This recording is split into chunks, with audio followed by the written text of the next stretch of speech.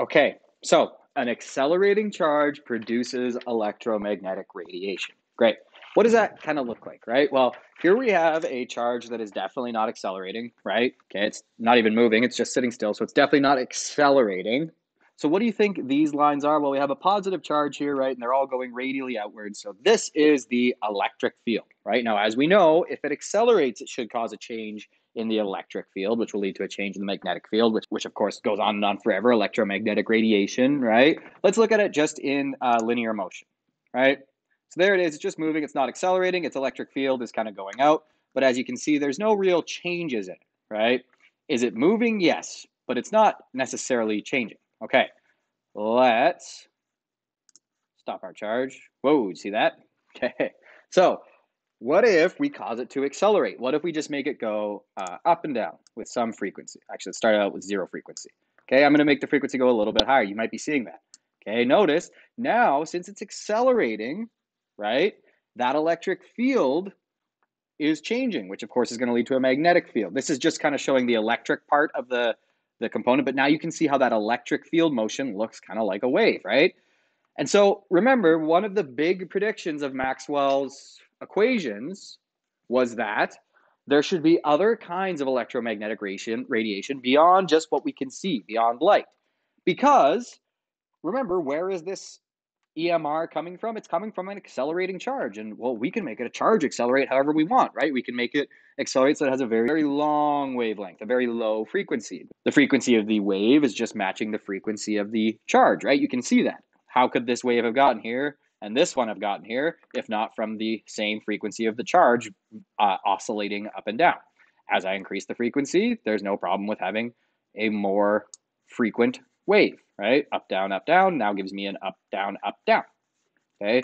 As I increase the frequency, so we go up, down, up, down, up, down, up, down, up, down, right? You can see, up, down, up, down, up, down, up, down, up, down in the waves as well, right? We can go more and more and more and more and more and more, right? So that a higher frequency produces a higher frequency of oscillation produces a higher frequency of wave.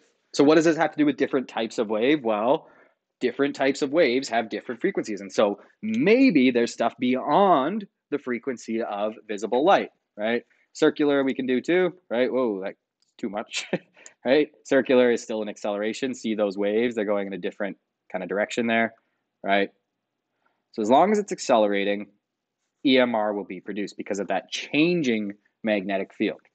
Sorry, because of that changing electric field, which produces a changing magnetic field, yada, yada, yada, on and on and on. This is just showing the electric field, but as we know, there would be a magnetic field coming, be perpendicular. So for us, since it's propagating this way, and the electric field is changing within the plane of the page, then we know the magnetic field would be coming at us and going away from us, and coming at us and going away from us. What are the different types of electromagnetic radiation? Well, you've heard of all of them. Well, you've heard of most of them, I'd say, probably. Okay, you might not have realized that, hey, they're the same thing as light. They're just light that is oscillating at a different frequency, okay? Or with a different period, you might say. Though usually with waves, we kind of think more about frequency than we do with period. Yep, that's true. Radio waves, microwaves, infrared light, the visible light that you see, ultraviolet, X-ray, gamma ray, guess what? They are all the same thing. They are all electromagnetic radiation. They just have a different wavelength, okay, or a different frequency.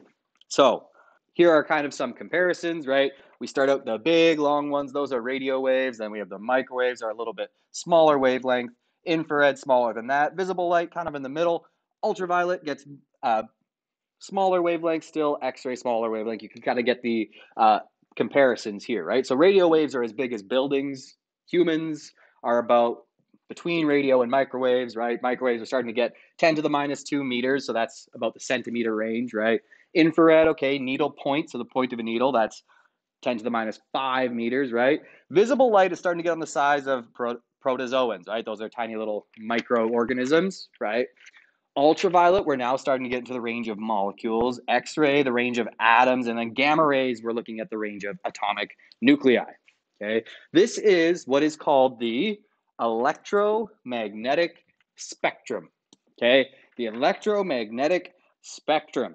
And so what's a spectrum? Well, you're probably mostly used to that word in the context of like the political spectrum, right? So you can have any position on a political spectrum. You can be hardcore left-wing progressive, you can be hardcore right-wing conservative, and you can be everything in between, right? Every single step along the spectrum is a possible position to have when we're talking about a political spectrum. Same goes for the electromagnetic spectrum, right? Every single value of these is possible. You can have all of those wavelengths, and you can have all of these kinds of electromagnetic radiation, right? It's just a continuous spectrum of wavelengths and frequencies. Okay, and you do, folks, need to actually know, okay, or roughly know, you need to know for sure the order, right? You need to know the biggest to the smallest, to the smallest to the biggest wavelength. You kind of need to be able to say for sure that, okay, microwave has a longer wavelength than infrared. Roughly, you should know the approximate ranges for lambda and for frequency, for the wavelength and the frequency. Especially for visible light. Again, you're going to get a lot of practice with it. You'll probably start to kind of memorize it by accident. The big thing, though, is you need to know that, for example, if you get something with a wavelength on the order of 10 to the negative 12, you need to know that that's definitely too small to be visible, right? You're probably thinking gamma. Okay, so roughly you need to know the ranges and the wavelength. Good news is you don't need to memorize both wavelength and frequency, because once you know one, you'll know how to work out the other with the universal wave equation. Okay, so let's start out with the first ones, radio waves. Okay, so yeah, that's why they're called that, radio. That's what you tune your radio into. Okay, and a few other things. Wi-Fi, for example, is a radio wave. Okay, so it's about in this frequency. So about 10,000 to about 10 billion hertz. Okay, that's, again, these are all kind of approximate ranges, because remember, this is a spectrum. So when do you decide when radio ends and microwave begins? It's kind of up to you, right? It's a spectrum. You put them on there. Some people even actually group radio and microwave together. Okay, so roughly where it ends is about that. Again, it's produced by accelerating charges, because that's all EMR is produced by, right? A common method, how do we produce our radio waves, is to accelerate charges by changing current in a conductor, like an electric circuit or an antenna, right? Well, that makes sense. How do you pick up the radio? With an antenna, right? How does your phone pick up Wi-Fi? With an antenna that's built into it, okay? Now, again, a lot of these methods of production are going to kind of be things we do. Of course, you can produce a radio wave anyway. All you need is an accelerating charge with the right frequency. So looking out into space, there's no one accelerating, well, there might be, but most of the radio waves we pick up don't come from an electric circuit. They come from just charges oscillating at the right frequency somewhere out there in space. So we have radio telescopes. We have telescopes that look in all of these wavelength ranges.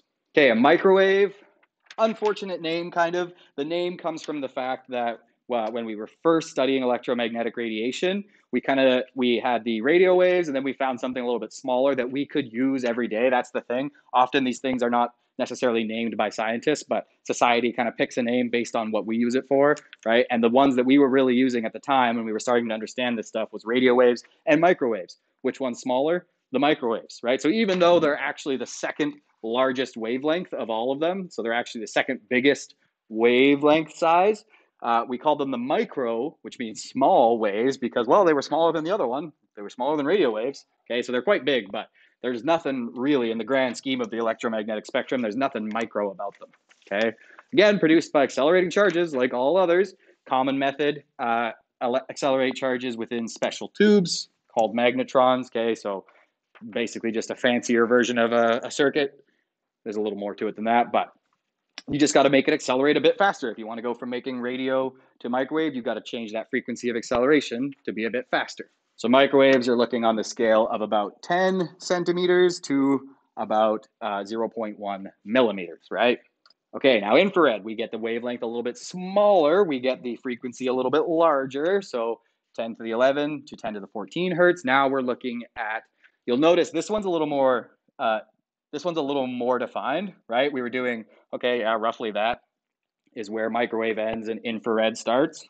Why do you think this one is a little bit more clearly defined? Well, look at what's up next. Visible light, right? So we do kind of have a way of saying that's pretty much where visible light begins, though, right? Other ones are just kind of saying, yeah, sure, split it up there, right? This one, we are really kind of saying, well, we know what we can see. So we really can't see anything, right, that has a wavelength larger than this. So from that range to that range, that's about infrared, okay? Infra means below, and red means red. See what I mean in a sec, okay? It's produced by accelerating charges like all others. A common source is low energy transitions. Okay, so transitions that don't release a lot of energy by valence electrons between energy levels in an atom. If that sounds crazy to you, we're going to get there in later units. Okay, but essentially, electrons switching between energy levels will radiate away some electromagnetic radiation because what's an electron? A charge. What's it doing when it jumps from one energy level to another? Well, jumping is accelerating. Okay, so most infrared is that. Infrared is what we think of as heat radiations. So for an example, an infrared camera, sometimes called heat vision, right? When you put that on, those are picking up infrared radiation coming from some object, converting it into visible light so that your eyes can see it, but that's what they're detecting. All right, the next one, the big one. This entire huge spectrum here, right? This is not to scale. Visible light is a tiny, tiny little sliver of it, and it's what everything you see when you look around, the reason you can see anything at all when you open your eyes, it's because electromagnetic radiation in these wavelengths is hitting your eyes. Okay. Other ones are too, but your eyes can't process them. So this is why this one's a little bit more well-defined, is because the frequency, we know what we can see. So if the frequency of the wavelengths get out of these ranges, right? So in other words, if the wavelength is larger than 7.0 times 10 to the negative 7 meters, we start to not be able to see it, right? Some people can have, like the range is a little bit different for people depending on age, depending on a number of factors, right? But for the most part, most humans can see between 350 and 700 nanometer wavelength ranges. And so remember how I said infrared meant below red? Well, we'll notice below these frequencies, right, you're now into infrared. Guess what color this light is?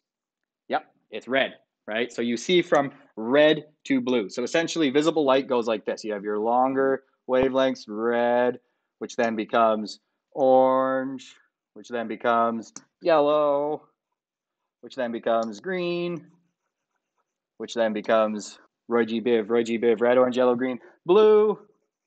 Okay, and then you have your indigos and violets. We usually kind of call blue the end.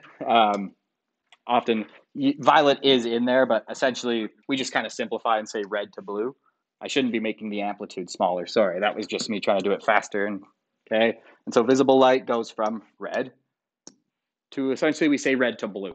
Okay, longer wavelengths red, shorter wavelengths blue. So infrared. And again, how do we make it? Accelerating charges. So why can you see? Because somewhere charges are accelerating. And that led to a chain reaction to electromagnetic radiation hitting the back of your eye on your retina and sending a signal to your brain that you're looking at a screen. Okay. So a common source is slightly higher energy transitions, right? Slightly higher energy transitions, again, just an acceleration by valence electrons, a charge between energy levels in an atom. It's a common source of all the light you see. Okay. Look at this next one, ultraviolet, right? Infrared, ultraviolet. Whoops, it got cut off onto the next page. Okay, but ultra, that means above. Violet means, you guessed it, violet, right? So Roy G. Biv, I'm going to skip indigo, poor indigo, but really, who cares about indigo? Okay, Roy G. Biv. So ultraviolet means the frequencies are above those of violet light. So we have infrared, and then we have ultraviolet, right? Infrared, ultraviolet.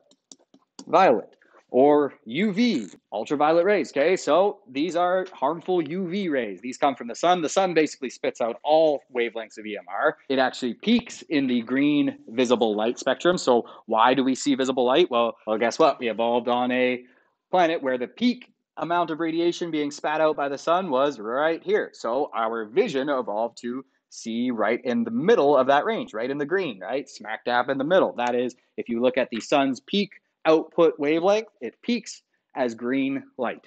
Looks white to us because it's all of them put together, but it peaks in the green. So again, higher energy transitions, an acceleration by valence electrons, a charge, an accelerating charge between levels in an atom. You can see now we're getting into, this is ultraviolet wavelengths, right? To the, now the lower range of the nanometers. Then we have our X-rays, okay? X-rays. Common method of producing them for us, again, these things all happen naturally out in space all the time with other stuff, okay? But a common method for us to produce them, how do we make our X-rays when you go to the dentist and you get a picture of your teeth taken? It's to rapidly accelerate okay, usually by stopping, because remember, stopping is an acceleration, okay, rapidly accelerate, obviously, we need to get, if we're going to get these frequencies, we need a big acceleration by high energy free electrons, okay, so now we're going to not let the electrons be in an atom, we're going to free them, we're going to shoot them really, really, really fast into some metal that's going to stop them, and then boom, you have a burst of X-ray radiation, because that was a big acceleration, okay.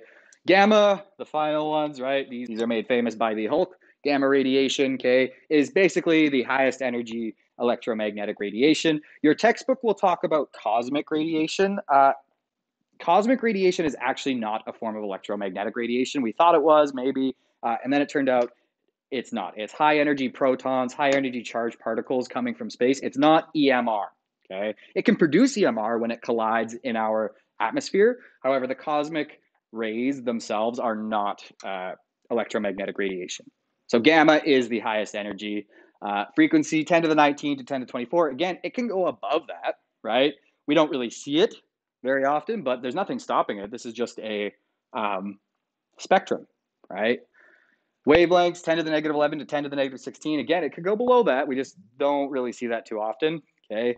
There is actually a lower limit, or at least on what we can meaningfully talk about with it, but that's going to require quantum mechanics, and we honestly won't really get there, okay? But again, gamma, the highest energy ones, the highest frequency ones, the smallest wavelength, right? So it's produced by accelerating charge like all others. Common source is the rearrangement, right? That's the acceleration of a nucleus. Well, what's in a nucleus? A bunch of charges, right? Protons. From an unstable to a stable configuration. When is this happening? You're probably saying, what? I've never heard about this. It happens in radioactive decay. So radiation sickness, you probably heard of, right? That's gamma radiation usually. X-rays can cause radiation sicknesses too. So can UV rays, but gamma rays can cause it very quickly, right? Where do you hear about radiation sickness in a big context? Well, things like Chernobyl, right? Things like Fukushima, where there's something had gone wrong. People cut corners and were not safe. And as a result, there was radioactive nuclear material basically out.